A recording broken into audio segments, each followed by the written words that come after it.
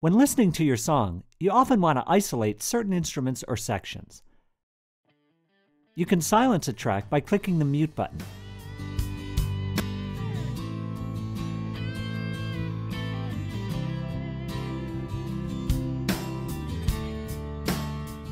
To hear a track by itself, click the solo button.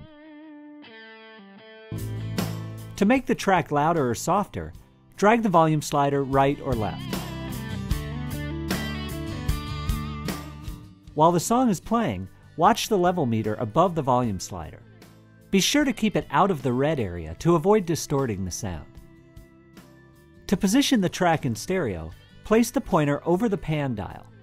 Dragging up or down moves the track right or left. As you drag, the pan position appears below the pointer. You can customize the sound of your tracks by adding audio effects. This adds interest and excitement to your song. To start using effects, double-click a track's icon to open the track info pane, and then click Edit to show its effects. This instrument track has a gate and compressor, plus an EQ, echo, and reverb, which you can turn on by clicking the switch. Every effect in GarageBand includes presets, so you can quickly get great results. To adjust the sound of the preset, click the effect icon, and then modify the settings to get the sound you want.